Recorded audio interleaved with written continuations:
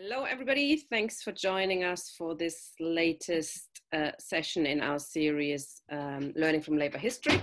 Today, we're looking at the rise of New Labour and was it a Blairite counter-revolution? Interesting question. First, apologies. I did fiddle around with the Zoom settings, and that means basically all registrations were deleted and everybody had to re-sign up, which means we're quite down in numbers this week compared to the last few weeks, but apologies. We'll put this video up online, and we're also live streaming, so I hope some more comrades will join us once they notice that their registration link doesn't work. Apologies about that. It's new technologies and we're all learning. Okay, thank you very much, Kevin, for joining us once again, and I've spotlighted you now. Fire away. Okay, thank you very much, Tina. When I gave this this talk at the title of Counter Revolution, I suppose I was thinking of the idea, that very popular idea within the Labour Party and the Labour movement, and I think on some of the Labour left, that Blairism represented something of a qualitative break in Labour history, and that indeed it marked a break, as Blair himself would often say, between old Labour and new Labour. And in his rhetoric, he often made that distinction between old Labour, the past, and new Labour, namely himself. And so I was quite interested to try to look at that, but also to try to perhaps explain or try to understand how far it was a counter-revolution, how far it represented really quite a break with certain aspects of Labour Party history, but perhaps more importantly, how far it could be said to stand in continuity with other aspects. So coming effectively at the end of these sessions, it's quite a useful point to maybe look back and see these patterns of similarity. But that's not to argue for anything ahistorical. It's not to argue for a type of eternal left or a type of eternal right that is in some sort of historical struggle, and that the left of the 1920s is the same as the left of the 1980s. But I do think that if we try and contextualize Tony Blair, what we might see is that in some ways he does encapsulate really the logical conclusion of many sections of the Labour right, and that his emphasis on newness and on a break with tradition is probably, has its electoral uses. But if we look very closely, I think we will see some similarities, but also some clear differences. Sorry to sound like a Guardian editorial that goes on one hand and then on the other hand, but I think that there were some new elements, and I suppose why that's important for those of us on the left is that if we are talking about any type of socialist project, any type of socialist movement in Britain, then we've got to I think, understand, quite exactly why New Labour was qualitatively different from previous aspects of the Labour right. The other thing that I'd like to consider also is some of the left-wing analyses of Blair, and maybe to try to offer my own about where Blairism comes from and some of the elements that make it up. So let's try and trace some of the background and of Tony Blair and this possible counter-revolution. Since it's only a few years ago, although I was rather shocked to remember, I should be able to do the counting, that it's close on 30 years ago. It only seems just like the other day to me that Tony Blair was elected as leader of the Labour Party. He became the leader in '94 after the death of John Smith. And although it was fairly likely that he probably would have been prominent in any future Labour government, I think that the death of Smith was something of a shock. Although I'm sure that from what I read in his his autobiography, A Journey, which is on the table beside me here, that he had in many ways been sort of looking towards a leading position in the Labour Party.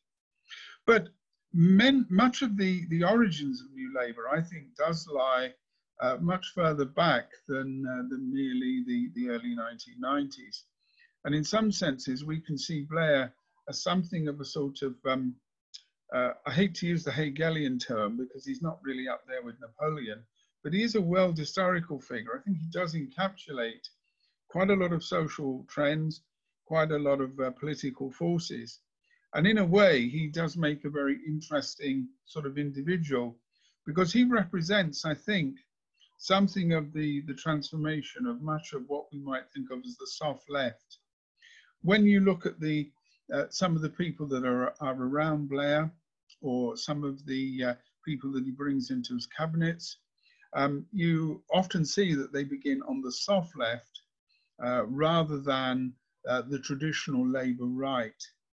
And also, if you look at their ideological different influences, many of those influences are not from, I suppose, traditional Labourism. Again, think of a comparison between the Labour government of 74 to 79 and the type of people who are dominant in that government, and then go forward, 20 years or so, and look at the nature of the Blairites. And that reflects a lot of ideological and a lot of political and indeed economic and social change as well. The immediate, I suppose, lead-in to Blairism could, I think, be traced back in many ways to Callaghan and to aspects of the Labour right, but its immediate precursor is, of course, the Kinnock period as Labour leader, which we touched on last week. In particular, Kinnock's movement away from the more left-wing aspects of the programme of 1983, and a clear sense of accommodation with Thatcherism, so that, for example, on some quite key issues, the Thatcherite consensus in areas like privatisation and trade union law is broadly accepted by Kinnock. And in the elections, he argues that a radical change, a sort of flipping back, a turning black, isn't going to occur. But we also have two quite big defeats, both for the left and for the Labour movement generally. Obviously, the prime one is the miners' strike of 84 to 5. And this will have, I think, incredible reverberations. And again, I don't think I need to perhaps explain to those two comrades, but the sort of sense of dislocation, of defeat, and indeed the sense that starts to emerge in the late 80s that many of the battles are lost. The anti-poll tax campaign is, I think, a very strong, very important movement, and it does, I think, win considerable victories. But there is, I think, a dark cloud cast by the miners' strike, and then in conjunction with a number of other movements that we're going to see in the early 90s, we're going to understand there are going to be some quite big ideological shifts as well. In terms of the Labour Party itself, there's also the purge of militant and indeed other left-wingers, which begins quite early on in the early 80s, but then reaches a peak after 1985. And again, this sort of sense that the left is on the defensive. So this is very much the sort of climate the background of sort of Blair's period. Blair is a Labour MP after 1983. He's put into a relatively safe seat in the north of England, and as a young lawyer, starts to make a name for himself. He speaks on employment law, and he's sort of seen as one of the sort of up and coming stars in this way. The other milieu that I think Blair operates in is also that element of the soft left, which is very much, I think, influenced by forms of Euro-communism. Many of the people are clearly influenced by the sort of fashionable leftism, and I use that word fashionable quite deliberately, of Marxism today and the Euro-communist wing of the Communist Party. And this type of climate does form some sort of, I suppose, intellectual raison d'etre for people like Blair, thinkers like Stuart Hall, but also Anthony Giddens, are starting to provide a rationale for a very clear and explicit movement away from any ideas of class, even the rhetoric of class, and very much an electoral move into the center. Now, this is often, I suppose, focused on by many people in terms of stylistic issues, the focus on spin, on image. And if we're trying to analyze Blairism and Blairite politics, often people will turn on that. And indeed, if we look at some of the leading lefts of that era, their comments about the emergence of people like Blair, Peter Mandelson, do primarily focus on this idea of spin and of style, and particularly the emergence of the focus group. The idea that politics is about attempting to appeal to the lowest common denominator and trying to appeal to a broad electorate, particularly after the defeats of the two elections in 83 and 87. But of course, this process will be accelerated after 82. Now, of course, this sort of focus on spin, on electoralism, is by no means new. And in many ways, again, to just emphasize this pattern of continuity, you can see the same sort of things in the early in the earlier period, in the 1950s. Indeed, if any of you are really interested, you might like to look at some books that Tony Benn wrote on this issue. Benn, in many ways, was one of the earlier sort of modernizers. Indeed, he was almost a Blairite in his enthusiasm for these forms of politics. He only really moved to the left much later, I think really from the early 1970s. So these ideas of a series of electoral defeats and a series of disastrous campaigns, the need to improve the message, the need to look at modern means of communication. Above all, the idea of something new, the idea of moving away from what was perceived as Labour's traditions in this way. These types of arguments, though, weren't, I think, just electoral opportunism. They were, I think, different from many aspects of Labour's right in the past. And again, I think we can see these foreshadowed really by the crisis that social democracy faced in the late 1970s. And in particular, that speech that I drew attention to last week that James Callaghan had made in 1976, in September 1976, about the party is over, that the old consensus, the Keynesian consensus had ended, and that we were now in a new economic and social period. And I think it's that idea of new times, which again comes in from those forms of Euro-communism and various forms of sociology in the academy. This idea that there'd been some sort of transformation in capitalism, some sort of transformation in British society, and that indeed new types of politics were important. Again, for those of you that were took part in the meeting about German social democracy, you will probably hear echoes of Bernstein from the 1890s, evolutionary socialism, and so on. So these things had obviously been around in the Labour movement before, but in the late 1980s, they were, I think, given a particular impetus. And I think that a series of both objective and more subjective factors were going to be influential in this way. Now, upon becoming leader in '94, Blair very rapidly transformed the party. And that transformation was in many senses, both ideological, but also organizational.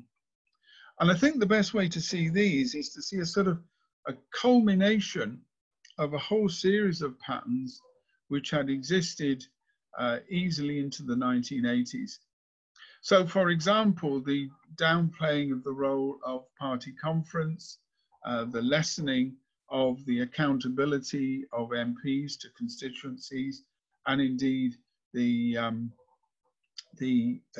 role of the NEC and of the party conference in policy formation. All of these had been sort of going on a pace from the late 1980s, but Blair was to really pick them up and run with them. And this, again, I think this organizational shift put much more attention on the leader. And again, a very sort of popular theme here was the idea of presidential politics, the idea that Blair was really a sort of an American-style politician, and that he was really, he really wished to be a president like somebody from the West Wing television program, that he was trying to focus power in on himself within the party, and that indeed the whole New Labour project was built around him. In some things that I wrote at that time, I referred to almost a sort of form of Blairismo, a type of almost Bonapartism. That's not quite accurate, but the way that the focus was on Blair as opposed to on the movement. Now, again, there's nothing new here in this, and you could look back at Wilson in the 60s, you could look back at MacDonald in the 1920s and 30s. But what I think is important here is that the institutions and the structures of the party were quite deliberately sidelined. They'd always been managed. We know that the trade union block vote had always been called in to support the Labour right as required, so nothing new there. But I suppose it was even getting rid of the sort of nod towards party democracy and accountability, which I think is I think so obvious and so apparent, and indeed so deliberate, because Blair's strategy, his electoral strategy, was exactly designed to do that. He demonstrated his newness. He demonstrated his break with old Labour by, in a sense, dismissing it, but also making it an enemy. So any battles that he might face with the trade unions, or any battles he might face with his left, far from being an embarrassment, were in fact a way of demonstrating his strength, demonstrating his his sort of newness, his difference with the past.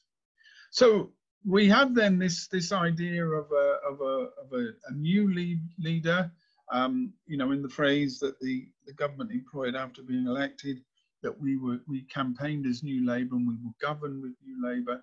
So very much a focus on a break with the past. Now, we are all, I would suppose, quite familiar with what this means in terms of policy and in terms of the government's actual performance. And indeed, it would probably be superfluous to an audience of this kind to sort of run through that.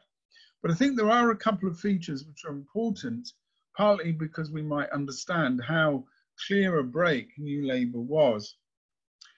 If New Labour took the pro-capitalist wing of the Labour Party's policies through to their logical conclusion, had taken the Labour rights policies through to their logical conclusion, he wasn't alone in this. And he reflected, I think, a trend in many social democratic parties throughout the world. New Labour looked in many ways to America. It's fairly common for the Labour right and to do that. And in particular, I think that the project that Blair believed he could undertake was of a a type of democratic party, but not just a democratic party, but a party like the American system, which had a series of leaders and then a very loose aggregation of followers. So our European idea of a party with members, which then gets people elected, in which the party and the membership are the beginnings, this was now being replaced by a type of party of notables, a party of leaders who then rally their followers. In a way, it's like a throwback to the 19th century before modern parties are formed. And indeed, it reflects, a very different type of politics in the United States. So this was Blair's, I think, aim. And in many ways, he came very close to doing it. And his dominance in the party and the way that he structured this was really quite strong. We're aware of the foreign policy moves. We're aware of the opposition that the war in Iraq and Afghanistan had. But in broader terms, he achieved much of his policies, his internal policies, and also he retained control over the Labour Party. Even as late as 2010, and 2015, you could really argue that the Blairites and variants of Blairites were still effectively in control.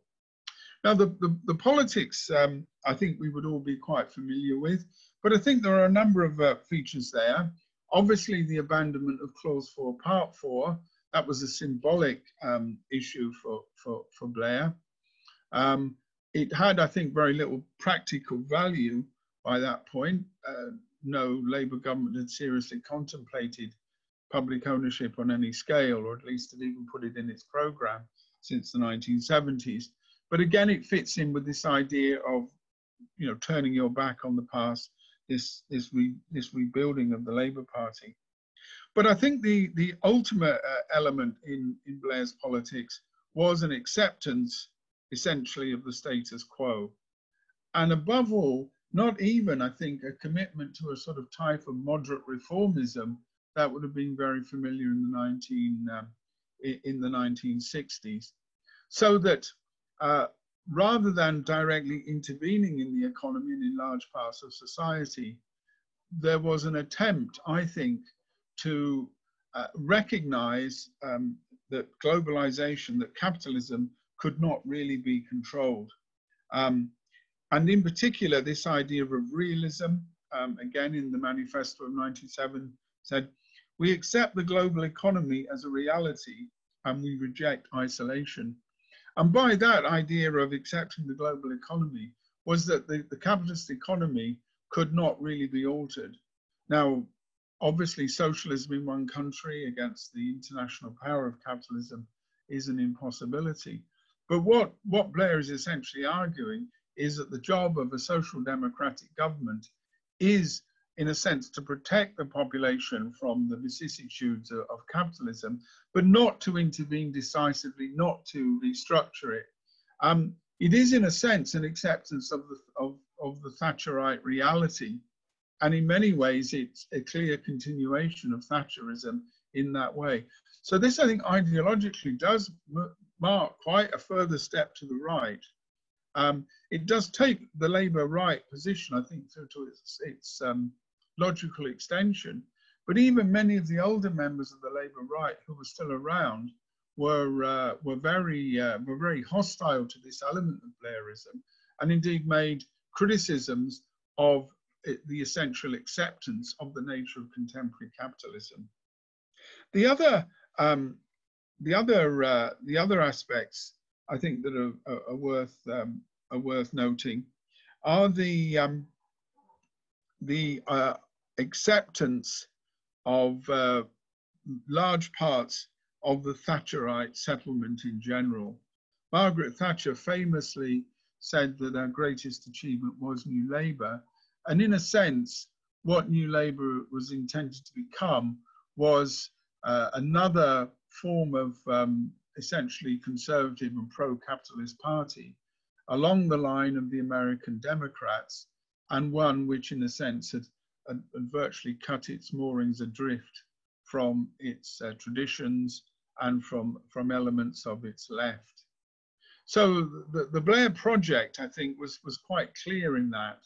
I think it proceeded often quite gradually, but it was carried out quite ruthlessly, and indeed the purging of the left, the ending of really any sort of left-wing or democratic elements was really quite apparent.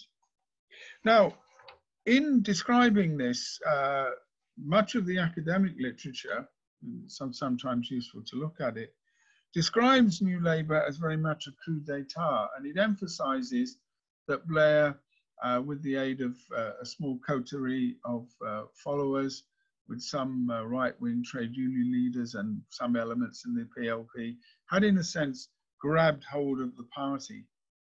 Now that's very true, and I think it is important to sort of note that Blairism was in many ways never really a mass force.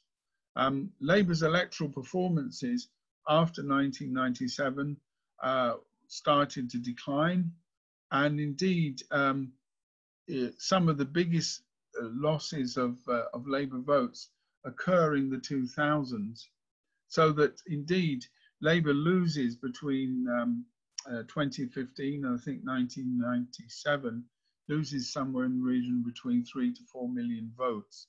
So Blairism is electorally successful, but it doesn't, I think, infuse many people. And indeed, the electoral failures of that period, particularly in comparison, with what Jeremy Corbyn and some of the left are able to achieve in 2017, I think is quite an important, an important theme to be considered. But I think that we have to move away just from the idea of Blair as an individual, or in terms of a clique in that way, as useful as that is.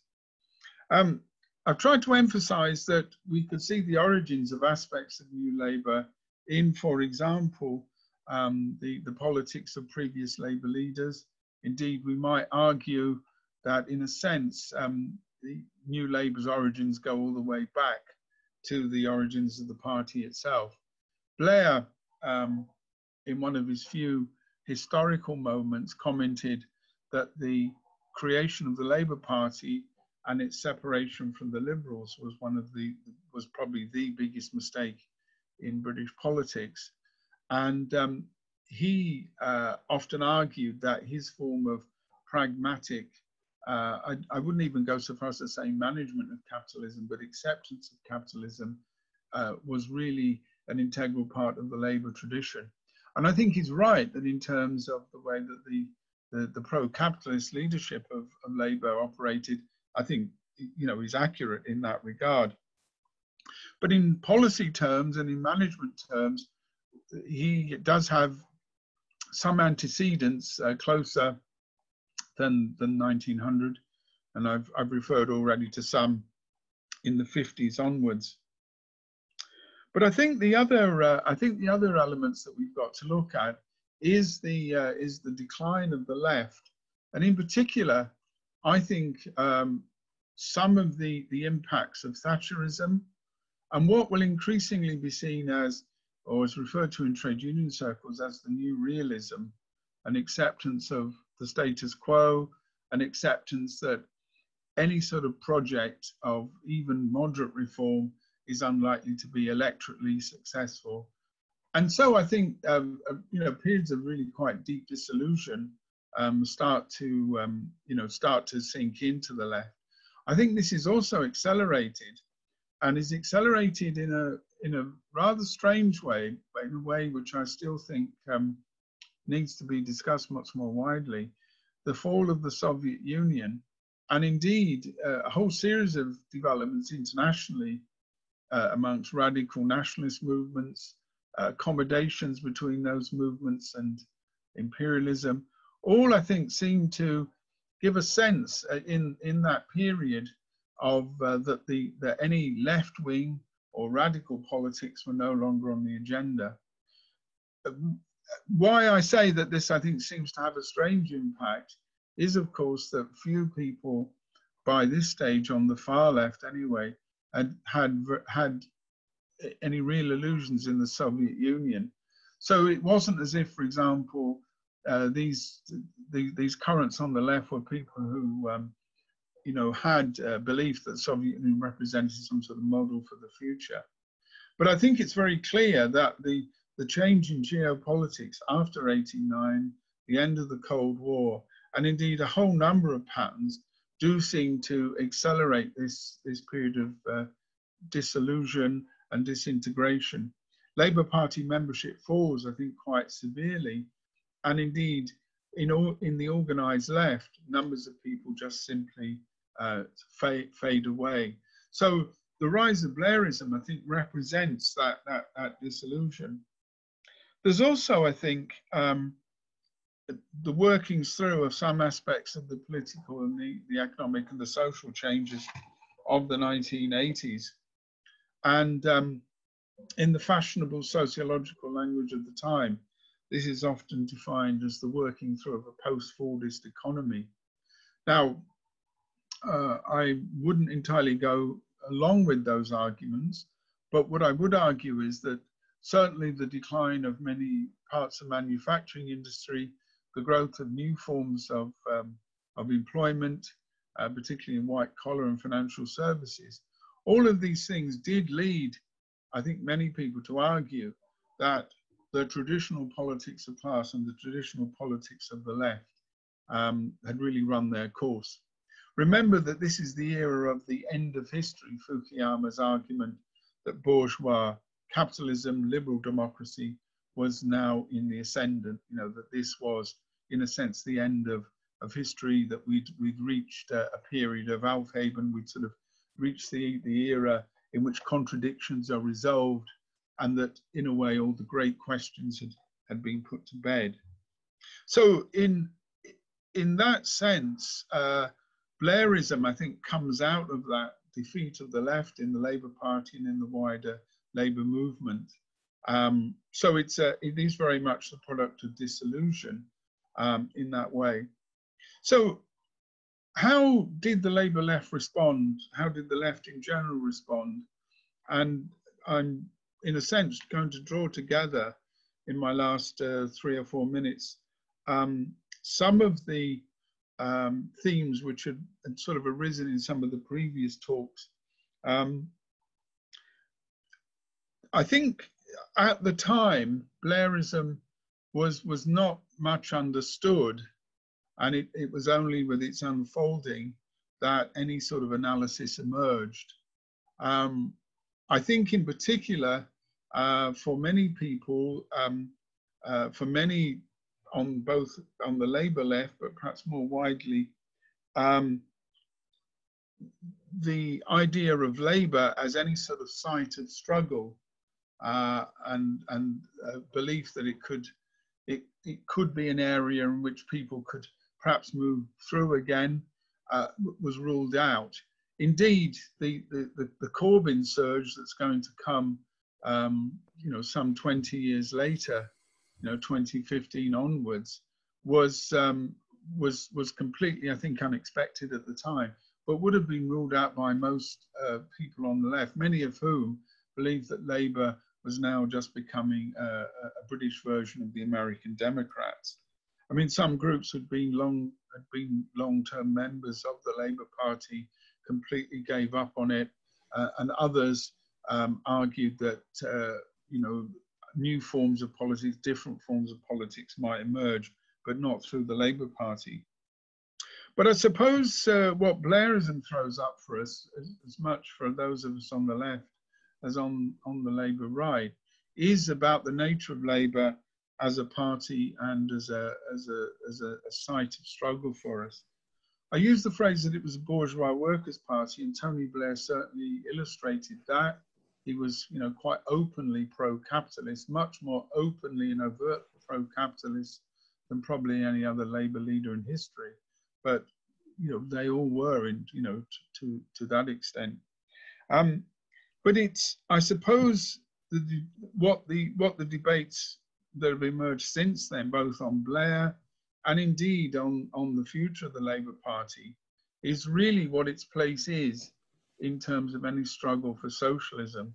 And perhaps more importantly, what we define by socialism, not just whether there is a parliamentary road to socialism or whether socialism is about certain levels of taxation or degrees of nationalization of industry, but indeed what we understand by it, and above all about the agency for carrying that out and the place of the Labour Party within that.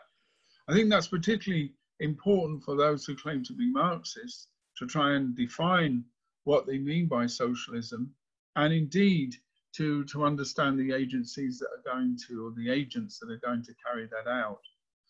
Blair rested his appeal on the belief that that history had ended, that capitalism was still an important dynamic force.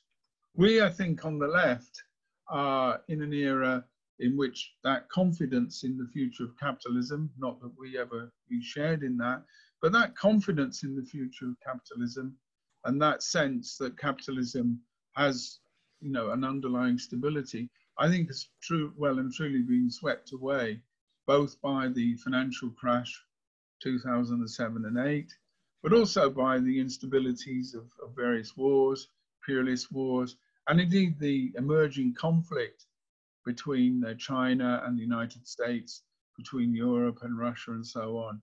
In other words, that the type of confident world that Blair proposed in the 1990s, the world of the end of history, was, you know, I think has well and truly been swept away.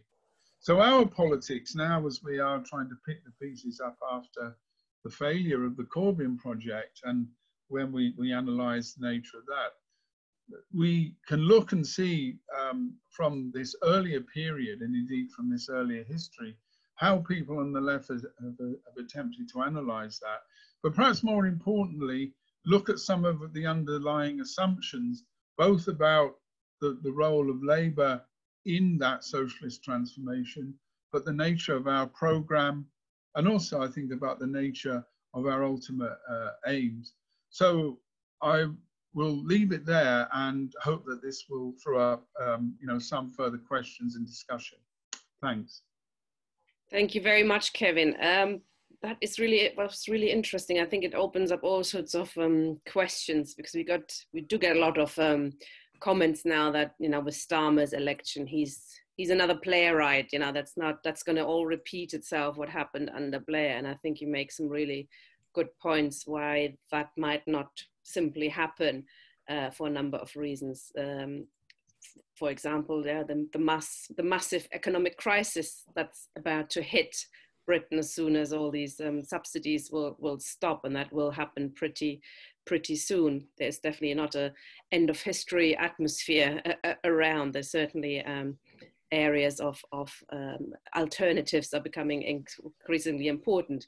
Not that the Labour left or the left as a force is particularly well organised at the moment, it has to be said. It doesn't have many of the answers. And I think that's hopefully where groups helping, like the Labour Left Alliance with our educational seminars, can try to make a change. But what also struck me when you were talking is how Blair clearly had a vision compared to Jeremy Corbyn, who was quite accidental and didn't really know what he was doing. But Blair came in, boom, you know, close four gone, conference gutted.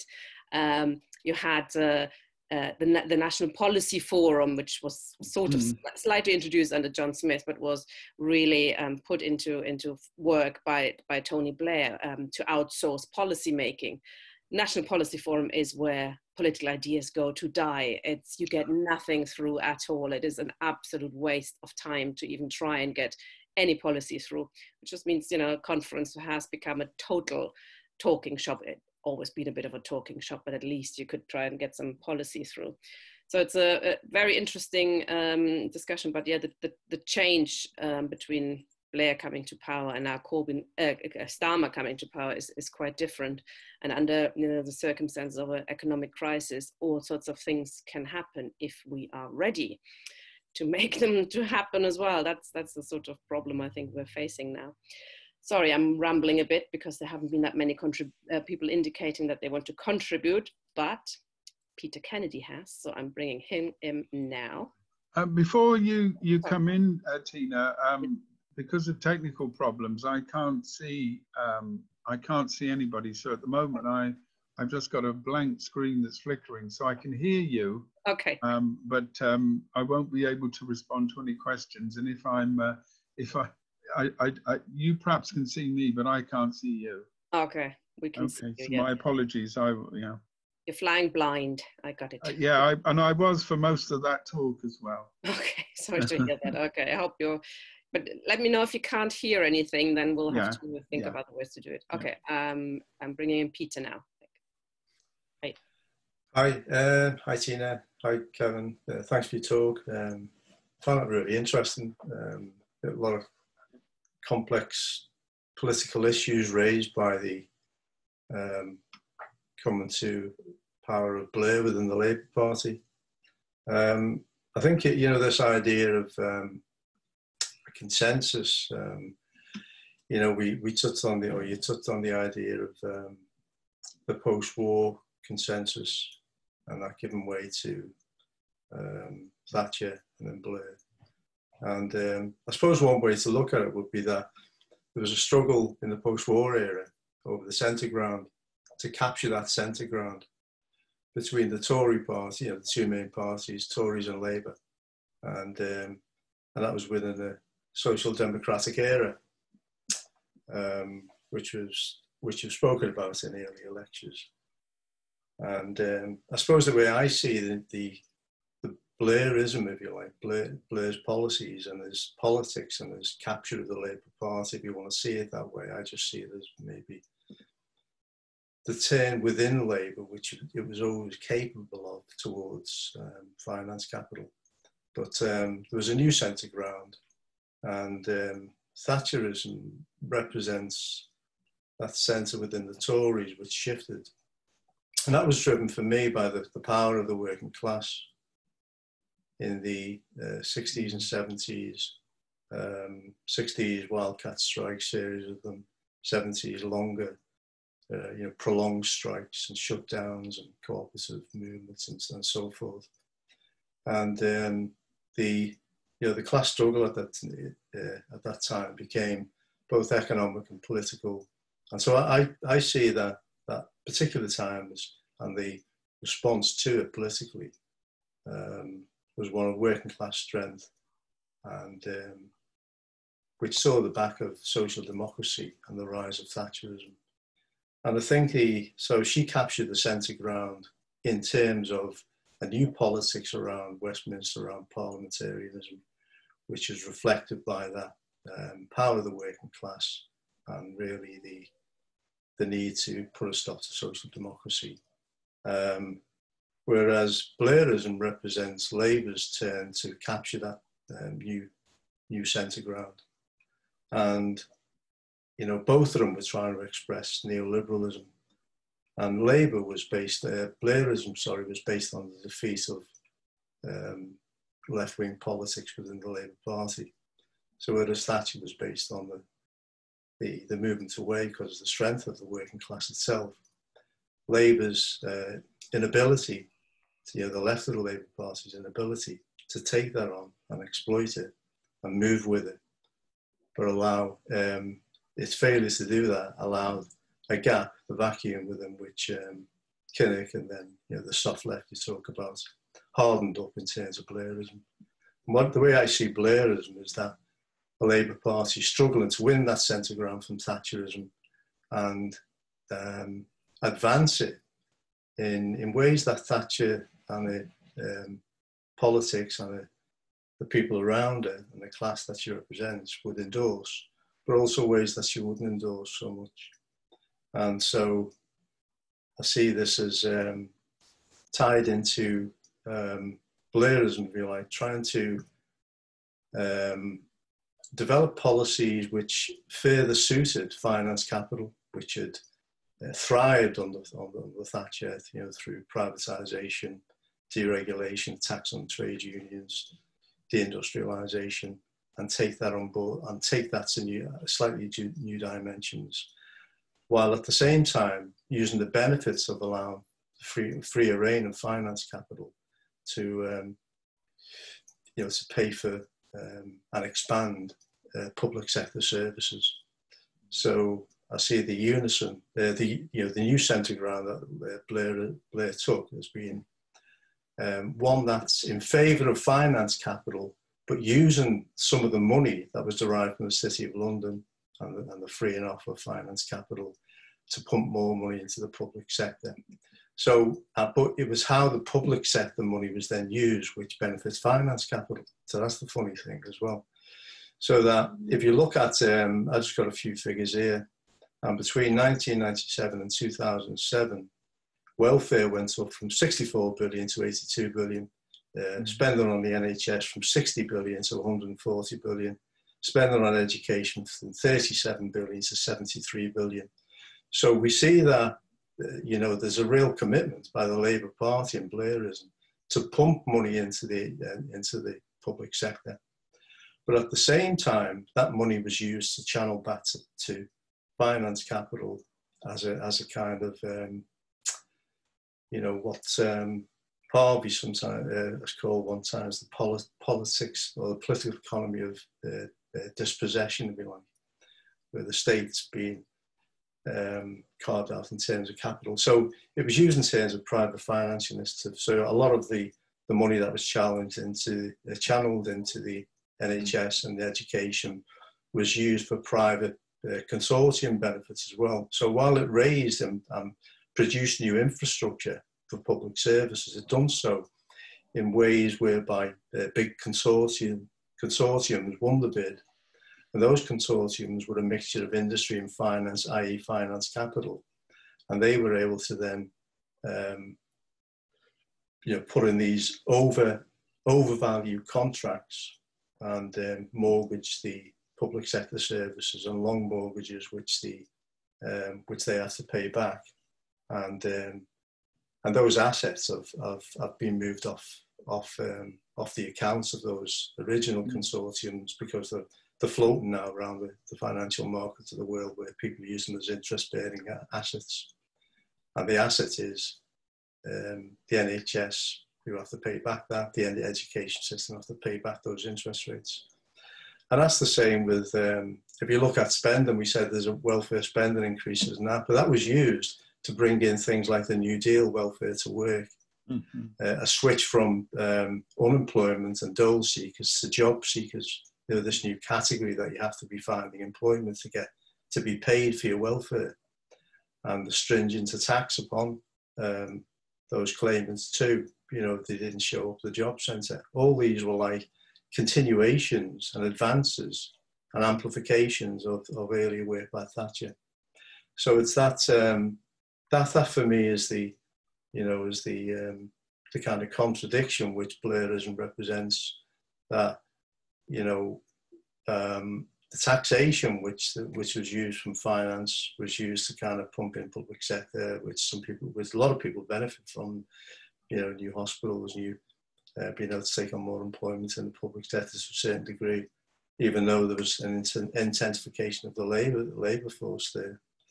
We should also note in this time the rise of HRM functions within big organisations, the shift away from a personnel function, which was a social democratic enterprise, towards human resource management, which was about bringing in private sector practices in the public health service. So the new public management. And if you look at, just one more point, the first thing, what was the first thing Blair and Brown done? Because we've got to remember that Brown was here as well. And to give the Bank of England free rein, one of the three axes of finance capital in the UK, free rein to determine interest rates and monetary policy. And they presented that nexus of the Treasury and the banking industry, and with a new authority which was light on regulation, which is the Financial Services Authority. And that allowed the continuation of this deregulation of finance. So right from day one, 1996 in May, was it? Yeah, when they got in, the first week, Monday back, first week on the job, first day on the job. That's what first task was. And then from there, the splurge in public services, once they went through a bit of a freeze to balance the budgets for a year after Thatcher, after beating the Tory party. So for me, it's the Labour Party showing its colours. It's a bourgeois party, and it represents the new centre ground. That's all it is, the new centre ground. Out goes social democracy, in comes finance capital, and Labour tries to square the circle with its roots in the public ownership, public sector provision, but on the back of like freeing up finance capital. Thanks, Peter. I'm just going to read out a quick question from Nicholas Jones before I bring in Matthew Jones. He's asking, I would be interested to hear speakers' view on why Corbynism as a project failed, and the comparative views of Corbynism, Blairism in terms of the ultimate project of the Labour Party and their respective limitations. I was thinking actually during your opening if the time is already ripe for a session on Corbynism. Yes. Okay, Matthew. Yeah, no, I think a session on Corbynism would be really interesting. I think you'd probably get some really interesting contributions. I think that, I mean, this is a really key period. This, I think, in terms of the whole change of the world. I mean, if you look at the arc of the Labour Party, the one thing that is there up until '92 is the Soviet Union. I mean, from the point essentially when the Labour Party is effectively formed as a membership organisation and begins to challenge for government in after the First World War, right up to '92, that is there. The working, I mean, however perverted or whatever else, and however bad Stalinism is, which obviously, some of us would argue was pretty awful. The fact is that it does constrain capitalism. I mean, capitalism doesn't function as a world system; it's constrained, and its dissolution. The fact that the bureaucracy then converts itself into the oligarchy and etc. And takes the capitalist shilling, then really allows capitalism, in a sense, to reform itself as a world system, which then obviously changes the ground for the rest of the class relations and politics generally. I mean, and this has taken a while to work its way through. I think it's still working its way through the fact that event has happened. I think that the other thing, of course, is the relationship between New Labour and finance capital, which is extremely close. I mean, far closer than anything else that you've seen in terms of any other form of the Labour Party in or out of government. Blair relies on Lord Cashpoint. That there is this very, very close relationship between Brown and his mate Ronnie Cohen, who's a private equity man.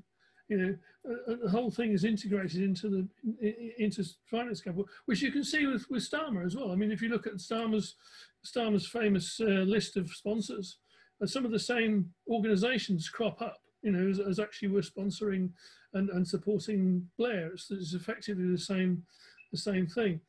But then, obviously then you see, again, finance capital itself. Being brought in, over that period, and then of course, in the implosion of finance capital in 07, 08, which I mean hasn't been solved, and actually in many ways actually leads to austerity and Corbyn. Corbyn is a product of that event, and that's still working itself through. I think that the other thing you're seeing, of course, is the decline of the US at the same time, and that immediately after, within a couple of years of Blair getting in, you have the election of 2000, and the rise of the neocons in the US, and the fact that this is based on the fact that the US itself, the US's own power over the world economy has got to getting to the point where it starts to get crazy and starts to say, well, okay, I mean, why? I mean, what on earth? And any logical person would say invade Iraq. I mean, it's mad. They controlled Iraq. I mean, it was always said that Saddam Hussein never did anything without consulting Washington first. He didn't. You know, it was just, it's a sort of, you know, as the thing declines, it then attempts to grab hold a bit more and more bits of the world by military force, which of course is itself just accelerates the process, and you can see that going through at the moment. And I think the other thing, of course, is the issue of the organisation of the working class. I mean, for us, you know, if we look at it, you know, in terms of, you know, what's happening in this country, in terms of, you know, the deindustrialisation and the methods of the capitalists in terms of trying to make sure that they can fragment the working class down to as small units as possible, and preferably actually reduce them to atomisation and precarious forms of working, which start to come through in this period in larger and larger numbers. I mean, if you look at, say, where I work, I mean, you know, in a major company, I mean, I think that there are probably contracted 20 different companies that employ people in the building when I'm in the building, that have people in there that are directly contracted to my employer. And it's that sort of method of chopping up the working class and trying to prevent the organisation of the working class. And then, of course, ultimately, as I say, reducing it to precariousness. And the inability politically of the left to deal with that. And then, of course, obviously the unions. I mean, the problem is, of course, the political basis of the trade unions, of course, is pretty minimal, unfortunately. You know, there's not been an application of, sorry? Right. Yeah, I think the problem is, of course, that generally, I mean, if you look at the unions, I mean, the problem is that the political basis of the unions is not particularly profound. And of course, essentially, they only see themselves as in terms of having a deal with an employer, as opposed to, you know, actually, you know, having a notion that you're fighting class war, you know, and therefore they become increasingly sidelined and actually unpopular among large sections of the working class itself, because of their inability to actually deliver. So there's then this whole problem of how does the working class itself organise, and on the basis of what politics. So all of this stuff is opened up, and, you know, really, I mean, you know, Blair is a sort of facet of that, but there's a lot of other things going on at the same time, and I think that, I mean, equally well, Corbyn's another facet of that, but neither of those actually resolve the issue. They, you know, either for the left or for the capitalists. So, you know, we remain, you know, in a position in which the system is in greater and greater crisis, unresolved crisis, and in which unfortunately the left and the working class has not actually presented anything coherent as an alternative. Thank you, Matthew. Sorry, I interrupted you there. No problem.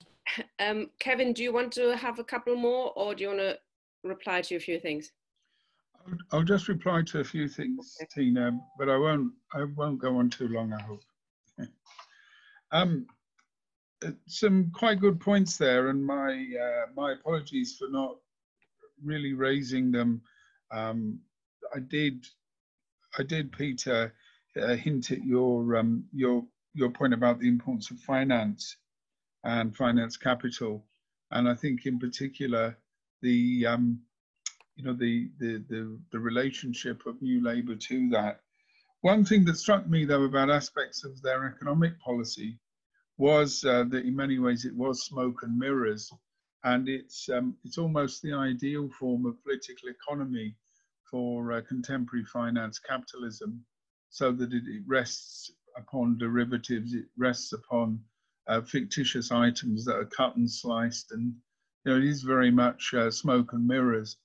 And I think the focus on finance capital, particularly under Brown as Chancellor, the independence of the Bank of England, so-called, and the arguments that New Labour was intensely relaxed about people making money, you know, is very important.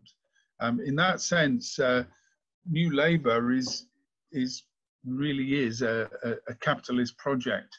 And you can see there that Blair represents those attempts by the capitalist class to rejig their project, to reframe it, to indeed to make it popular, to give a raison d'etre for it. I was particularly struck, something which it was in my original notes, but I didn't include it in my in them. But you raise it, Peter, and that's the acceptance, I suppose, of the basic laws of capitalism, and therefore the role of the state is to turn essentially the workforce, that's us, and to make us more resilient and more capable of serving capitalism, you know, so that man is made for capitalism, not capitalism made for man. And so a lot of the social programs and the New Deal and so on are all designed to turn us in, you know, to encourage us to work. And indeed with other aspects of the sort of communitarian, quite socially conservative policies of New Labour, we are to be trained, we are to be prepared to be a resilient workforce for the new globalized economy. And I suppose it sort of rather struck me that that even social democrats in the past would have attempted to deflect those rampant forces of capitalism, you know, rather like a human being would build shelter against the rain. But what New Labour did was it didn't build a house to keep the rain out. It gave us an umbrella and sent us back out into the storm. And so it's that idea that we have to, in a sense, accept the nature of this new capitalism, because all of the types of economic measures that Peter outlines were clearly geared in this way. I think Peter's point on the state is also important, because state expenditure was a very important prop for finance capitalism, both under Blair and under Thatcher as well. Things like the PFI and the role of marketisation, and above all the marketisation of the National Health Service, all begin apace under Blair. So I think you know, some quite important points there in that way. Nicholas, you've asked you have asked a question which should really be dealt with in another session, and I hope that Tina will facilitate that. I'm not volunteering, but it does need to be discussed. I think there are a number of comparisons, and one of the points I tried to make about Blair as an individual, and to look at his background and look at the times that he emerged in, is that interestingly both Corbyn and Blair came in as MPs in 1983, and indeed although Blair comes from a slightly higher professional group, you might see some sort of similarities initially. But what I think is interesting about their periods is not just the nature of the economy, the nature of a whole range of objective factors, you know, which Matthew referred to, really, the impact of the 2007-8 crash and so on. So all of these things, I think, do come to mind. But I think there's also a clear subjective factor, and this is that that Blair is fairly determined in what he's got to do.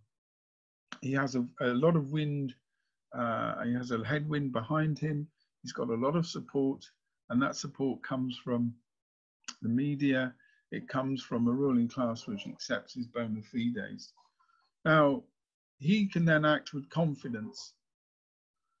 I think the comparison with Corbyn, with the Corbyn project, just on this, you know, this sort of level, is I think that the Corbyn project was very unclear. Even by the standards of the Labour left historically, it never had a very clear set of policies. And indeed, I think whereas Blair did not exhaust his political capital and he maintained his connections with the ruling class, which kept him in power for a long time, Corbyn, I think, did not use his political capital, and in particular the momentum, no pun intended, which had been built up inside Labour's ranks, and indeed some of the momentum which had occurred as a result of the 2017 election. And I think that essentially what lurks behind that, this doesn't entirely explain the failure, but what lurks behind these two as people, and therefore I think as representatives of different political traditions, is that Blair has a very clear set of aims and he follows them through. Corbyn not only doesn't, and again you could possibly explain that by his the surprise that he'd won, rather like Claudius in the Roman Empire being pulled out from behind the the curtain and being put on the throne by the Praetorian Guard. So he's the most surprised person in the room that he's become the emperor. But the point is that when Corbyn does achieve the leadership, I don't think he follows through either organisationally or ideologically. His programme, we can discuss the programme for managing capitalism, that is what that for the Labour left often constitutes socialism. But I think more importantly, he does not carry out the counterattack against his opponents in the PLP. He does not mobilise his followers. He does not, for example, allow mandatory reselection. In other words, there's a series of compromises. And what ultimately happens is that his enemies remain in charge. So I think, it's a much more complex process than that. And I think it reflects, certain aspects of Labour left policies about the nature of socialism, about the subjective agency of the Labour movement and the working class. But I think the comparison between the two, and in many ways that does encapsulate much of the history of the Labour left, that it's not only is it not being determined and militant in opposing the right, but indeed its tendencies towards compromise and conciliation, particularly in trying to make concessions to the centre, which is in effect to the right, is quite a key element. And I think Corbyn does reflect that. So on that sort of personal level, there is a fashion in some historical biographies to often do a great lives where you compare two disparate characters and look at the similarities and differences. And I think there's probably an interesting comparison between those two, but it's obviously much wider factors than that. I just sort of briefly on Matthew's points, I think the ending of the USSR, particularly as a restraint on capitalism, and I suppose as well, it represents, in however distorted a form, an alternative to capitalism. And I think this is particularly true in many developing economies and societies. But it does mean, for example, that when it comes to geopolitics, imperialism often gets a free hand, that it's able to carry out wars and carry out its policies without any sort of restraint. And so there is, in fact, a destabilization in that way. But I think some of the other factors that you allude to, and I think this is again important, is the issue of class consciousness and the impact of deindustrialization and the growth of new forms of work, the precarious nature of work and so on. Now, that I don't think is any reason to be, ultimately pessimistic. After all, capitalism has gone through many forms before, and these types of capitalism would be quite familiar to people at the end of the 19th century. But it does mean that the movement, is undergoing change. And I suppose we have to recognize that there have been really very great setbacks. And I think particularly in terms of the political understanding in the Labour movement. And I suppose that when we see the emergence of new left-wing formations that grew after 2010, after 2015, we can certainly see the limitations of them, both ideologically and organisationally. So I think we're certainly in for quite a period of struggle, both within the Labour Party, but also within the wider movement. and above all, to try to reclaim the idea of socialist consciousness, and indeed of the need, as Matthew says, that in this in this period of crisis, that both the ruling class and the working class, facing this crisis, and it's the working class that must take power. Ultimately, that's the only solution. But we have yet to build any type of movement that's anywhere near approaching that, and that I think is our task. Quite right. Thanks you, Kevin. And next speaker is Ken. There you go. Hello. Thank you again for a most interesting talk, Kevin. I wondered how far the unions actually wanted Tony Blair as leader, or how far he simply made use of them, and did the unions know what they were getting? That's my question.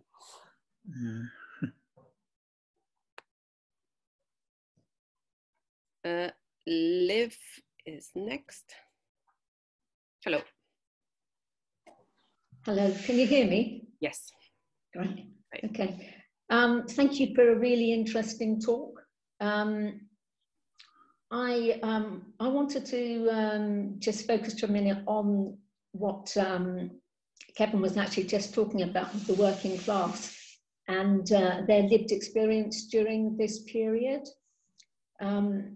Because I think that is a real determinant of where people stand politically when you look at what their economic situation is. And when you look through the 80s and 90s, and really all the way up into the financial crisis of 2008, then you're looking at a period where a standard of living are continuing to rise.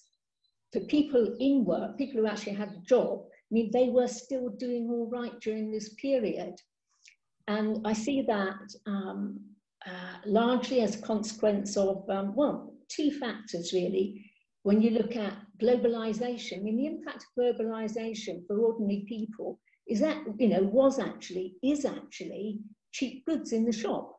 I mean, when you look at that period, particularly when we come into the 90s, because that's when you really see China exporting everything from children's toys to new equipment for the kitchen. So, there is a massive change in the cost of a number of basic or not so basic, what you might even consider luxury items. And when you consider that in addition to that, and all the stuff that we were collecting during that time, you've also at the same time, of course, through financialization, as people have said already, the growth in the use of credit cards. And so at this same time, you've also got a massive explosion in private debt. And that also still continues to the present day. You've got continuing growth in home ownership during this period, so a growth in mortgage debt, but also credit card debt for whether it's going to be for those cheap goods for your kitchen or for your holiday abroad. There is a huge explosion in private debt, which is funding this standard of living increase during this time, because it's not off the back of any improvement in productivity or what our economy is actually doing. When we we get to the point of 2008 and the financial crisis, and it's really at this point, well, later to be honest, it's really not until you get to, I would say, until you get to 2010, because it's at that point, that's when we actually start to see austerity coming in and really beginning to bite. And that really, I think, is the wake-up call for a lot of people that actually, maybe there is this thing about, class conflict, and maybe there are, something that is a working class. Maybe we're not all bourgeois. And that wake-up call, and I think what's happened since 2010 has also had differences across the country, but also generational differences. When you look at how young people are affected, I think they're in many ways more affected, or they are they've taken a lot of the brunt of what's happened through the privatisation years, which has effectively priced them out of housing, whether to buy housing or to rent housing. And obviously it's had a massive impact on their employment as well, what they're doing and the terms and conditions of their employment in terms of 0 hours contracts, etc., etc. And I think the part of those generational differences, I think, goes a long way to explaining what happened with Corbynism. Because when you look at what happened when Corbyn took the leadership of the Labour Party, one of the first things that happened was that massive explosion in the membership, a large number of whom were young people. And these are the young people who are directly affected by what's happened in the past 20, 30, 40 years now. Their lived experience is quite different to that of their parents or their grandparents, for that matter. And so I think it is important, to understand those changes within the working class if we want to address what we can do in the situation that we're now in. The only other thing I wanted to say, I haven't fully thought through this. It's something that has come up a lot because of what happened 2 weeks ago with the murder of George Floyd in the United States.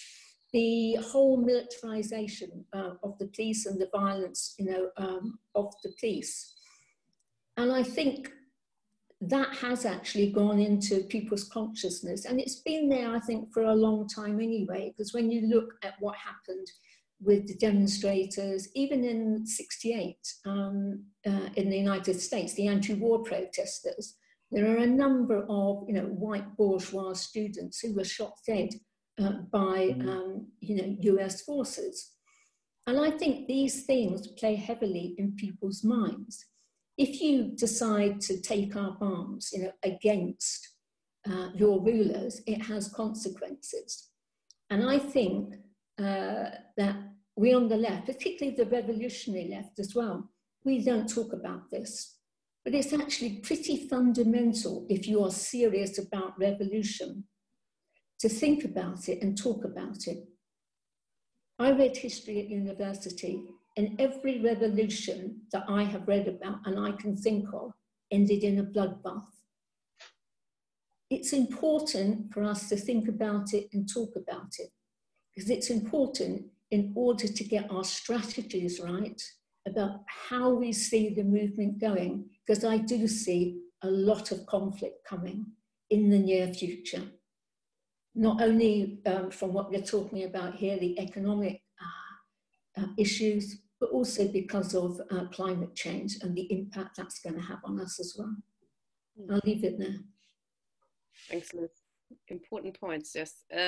Alan Donovan is the last speaker with a hand up from the floor. So if you want to speak in this discussion, please raise your hand. Otherwise, Kevin's going to sum up after Alan has spoken.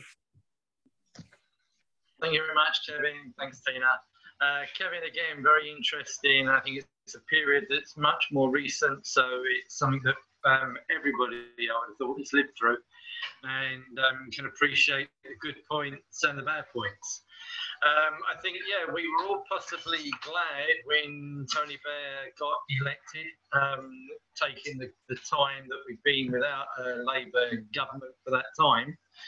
I think that, as you said, the whole movement was changing, and he changed the movement very drastically, from getting rid of Clause 4 and the whole change of the situation.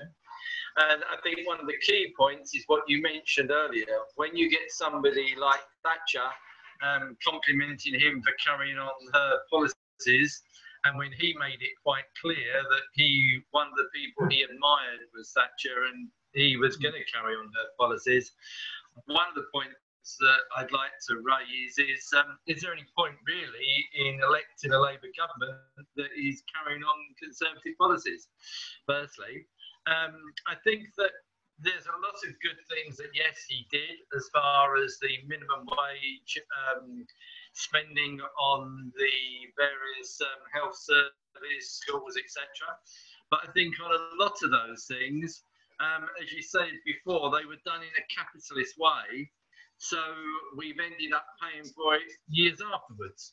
And it's meant that the benefits that we might have got then have ended up possibly leading to some of the austerity that was caused and the problems we've had in the current years.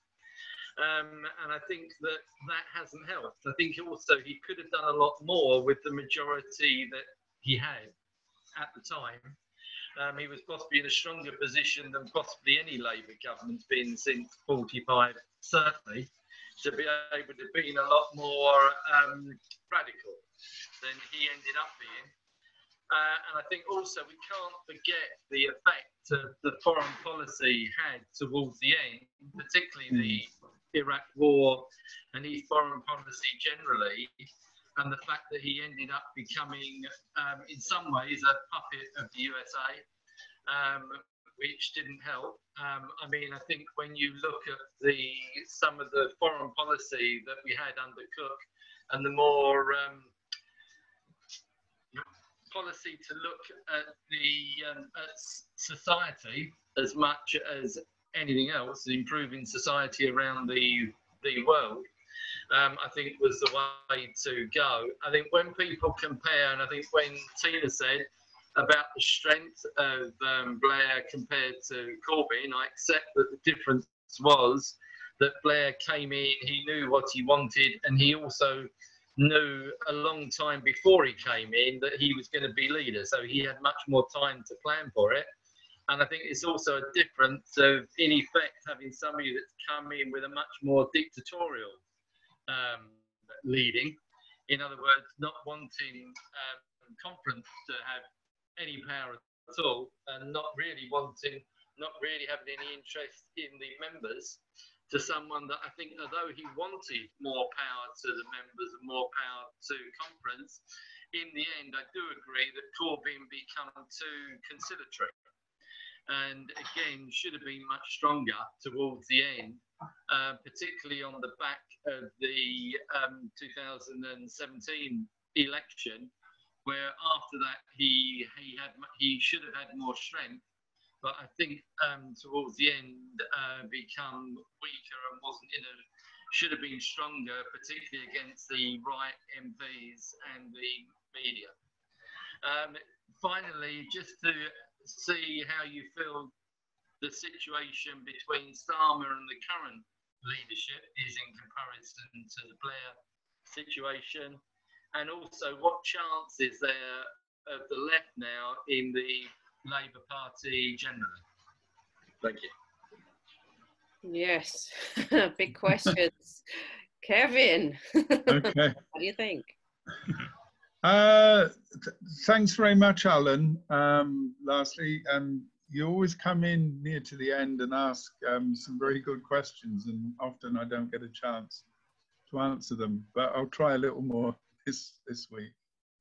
I think that the point that you made, although you know the question that you made about comparing Corbyn and Blair is an interesting one, because I've never really seen politics rather like a football match. You know, I don't know if you're a football fan or even if you're of that particular era, but you know, the argument always used to be that when when Clough took over at Leeds, that the players wouldn't play for him, and it was always a case that the manager changed the nature of the team. In other words, that the focus on a leader and the focus on the nature of leadership, only goes so far. And I did try to say about about Blair being a world historical figure, not to inflate him or to inflate his own ego, but to try and make the point that he represented particular forces, and in a way that his type of politics responded not only to the needs of the ruling class, but also there were many sections of British society that could see that in the new capitalism that was apparently so stable, that his sort of policy would work. So for me, the question is not really, is not solely about leadership. I think leadership is vital. And I think that leaders at all levels who are arguing and campaigning and trying to persuade people are absolutely essential. But I think it's also the role of that movement itself and the nature of that movement. So in comparing where we are now with where we were a few years ago, I think our task is in some ways quite similar. And that was that we neglected, when we had that big membership, when lots of people were looking for answers, when lots of people thought that the Corbyn project might provide solutions, what we as members of the left, I think, failed to do as a group was to really offer them any sort of program or even any real form of strategy for just simply democratizing the Labour Party. And I think that it's that we're talking about rebuilding a movement. We're talking about turning our ideas into the ideas of masses of people, and that's more than just winning a few votes in a meeting or even getting half decent MPs. That's really really quite a major job in that way. So I think that we're talking about building up, for example, the confidence of the Labour movement. We're talking about creating, a program for real transformation, and the point that Alan makes right there as well. Is there any point in electing a Labour government that carries out conservative policies? Indeed, could a Labour government just elected, even on the most radical programme, if it wasn't prepared to challenge the real centres of power in the country, could it go anywhere near doing any form of reforms, much less radical change? The experience of not just the revolutions that Liv referred to, but even of other movements in parliamentary democracies where the state and the capitalist class will attempt to sabotage them. So I think that we're talking about rearming and rebuilding our movement, and in that sense, it is a long job, and it's a job that I think is the same whether it's Starmer or Corbyn. And I think our failure to do that, is partly a product of leadership at the top, but it's also our own inadequacies as members of the wider movement. On Ken's point about the unions, well, I think that the union leadership was fairly well aware of what Blair was doing. If you remember, he said that it was a case of fairness, not favoritism. And in a series of meetings before coming into office, he made it plain that there would be no return to all those phrases he loved, like beer and sandwiches, and there'd be no more cozy chats. And if you remember, he distanced himself considerably from the unions. Now, individual union members, obviously union leaders, didn't necessarily like that. But I think to a certain extent, they'd already accommodated that from the late 1980s. You might remember, Ken, there was a phrase which I think started to emerge around about 1988, referring to the new realism. And union leaders began to accept that the anti-trade union laws, and indeed the nature of the economy, would mean that they would now have, in a sense, to accept it. So there was a downplaying of indeed any form of industrial militancy. There was the growth of so-called service unionism, And if you look at levels of strikes and the nature of those strikes, you'll see that I think that, you know, again, there were some sections who, you know, possibly in more powerful positions, but in general, levels of strikes fell. And, you know, my experience of working during that period was that there were, you know, a sort of sense of demoralization. So I think that they were very well aware of what Blair was going to be like, and they accepted that. They accepted the limitations, and indeed, you know, like many people, they'd in a sense bought into this argument that there was no alternative. I think Liv made some very interesting points, and one of the things that I perhaps should have made more of in my opening was on the nature of the economy and the apparent strength of the economy, which in the 90s and the 2000s almost was another "you've never had it so good" era.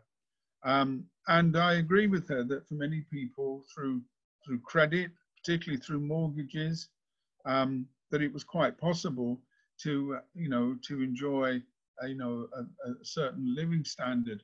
But I think that also rested upon the growth of quite precarious work, and in particular, the replacement of quite secure, reasonably well-paid jobs, often with good, strong union protection and so on, with newer forms. I'm thinking something that I became aware of in the 1990s, the emergence of the call center, the emergence of a whole series of service jobs, which were, you know, quite precarious, and above all, in which if you didn't have access to a regular income, then your ability to buy a house and from that access more credit, which of course was the main function of housing, I think it was part of that.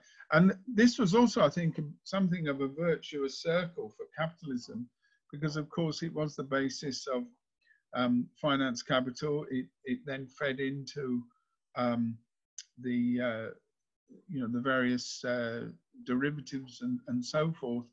And of course, this creates a very unstable form of capitalism, but it also gives something of the illusion of wealth and of growth.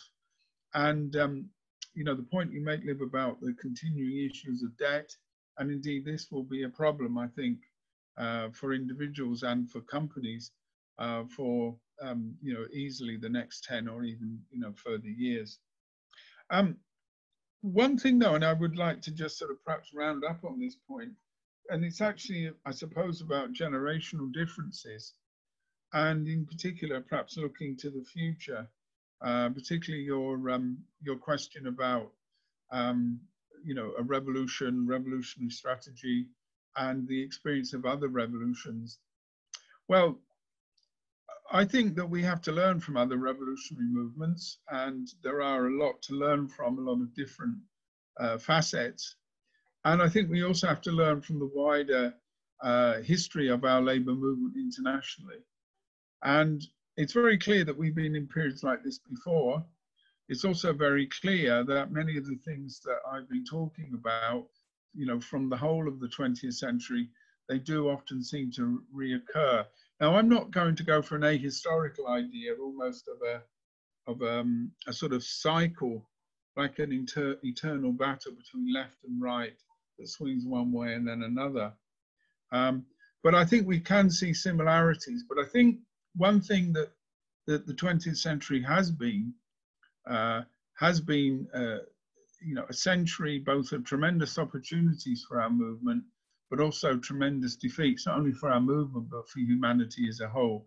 You know, the slaughter of the 2 world wars, the rise of fascism, Nazism, you know, the extermination of human beings on racial grounds, you know, unemployment, social deprivation across the globe, imperialism, so on and so on. But what I think this resolves itself down to is something relatively straightforward, which is that in those countries where there have been successful revolutions, or where there have been successful revolutionary movements really at the time, they have relied upon groups and parties committed to the idea of revolution, and that's clearly very important. But they're also, I I think, rest upon a conscious and indeed a mobilized working class itself. And I suppose the issue is that capitalism has been in forms of decline since the First World War. And so the opportunities for us and for our class internationally to, you know, to take power have occurred. We had a very good debate on the German Revolution, and that probably in some ways was one of the best opportunities, and indeed is something of a turning point. So all of the symptoms that Liv and others have described about the nature of capitalism are not going to go away. Indeed, they will intensify, and the current crisis, I think, will see that intensification. So on one hand, we have these tremendous opportunities. We've got this, this global crisis, and that throws up the absolute crying need for socialism internationally. But what is lacking, I think, is leadership, and very clearly a revolutionary program to achieve that. And what I hope that in any future meetings that we will look at that and look at our own failures and look at what needs to be done both here and internationally. So thanks. Thanks very much, Kevin.